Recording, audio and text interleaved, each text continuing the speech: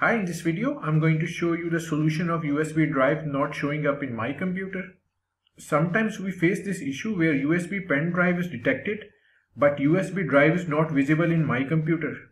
Before starting this video, if you are new to this channel, then please consider subscribing it to get the latest updates. And if you like this video, then do hit the like button. So let's start the video.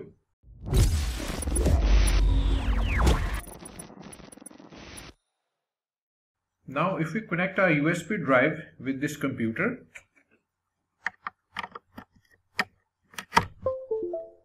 you can see the USB icon here, but it's not showing up in my computer, or you can say the USB drive is not usable. To fix this issue, right click on Start menu icon and click on Disk Management.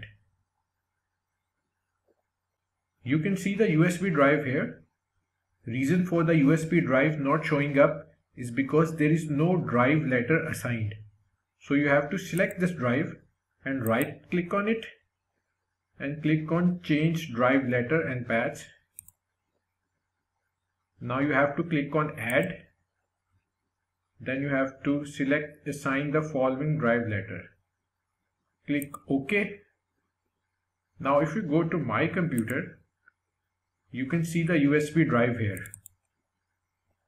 So this way you can fix the solution of USB drive not showing up in my computer.